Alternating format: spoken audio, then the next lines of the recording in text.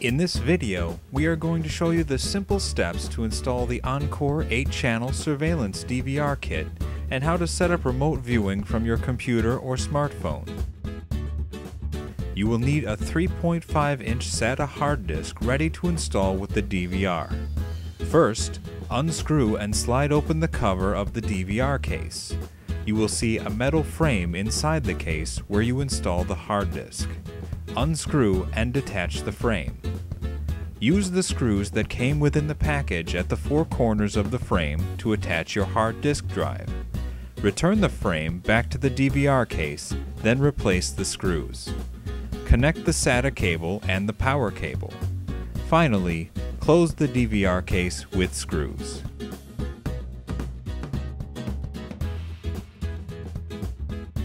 Before connecting all the devices, make sure the cameras are firmly attached to the surface of your desired locations and wired accordingly. Connect your monitor to the VGA port and the USB mouse to the USB port. You can also connect the DVR to the internet via LAN cable. Now connect the cameras to the DVR. You will need cables that are long enough to reach between the cameras and the DVR. The power adapter should be the very last cable to plug in. The first time you power on the DVR, the hard disk drive you just installed needs to be formatted. Click Format to continue. After the format is complete, you will be redirected to the default monitoring home screen.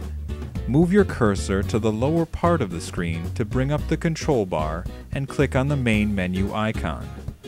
On the main menu screen, you'll find various setting options. For example, you can adjust screen color and image position in Channel Setup, set the recording schedule in Record Setup, or change language, date, or time in System Setup. When you are done with these settings, the Exit Main Menu button will bring you back to the monitor and recording mode. You have two options to watch the recordings remotely on a PC. First, you can install the free software PC Viewer from the Setup CD. Click on the icon PC Viewer Utility Software and follow the on-screen instructions to install the program. Once complete, you'll see a PC Viewer icon on your desktop. Double-click the icon to start. The first time using PC Viewer, you'll have to add the DVR to the program by clicking on Group and then Add. Enter a name for your DVR and its IP address, then your account name and password.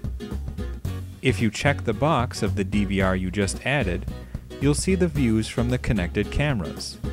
By clicking on the Setting button on the right panel, you can also modify the recording settings. Your second option for remote viewing is to use Internet Explorer. Simply type the IP address assigned to your DVR box into the browser's address field.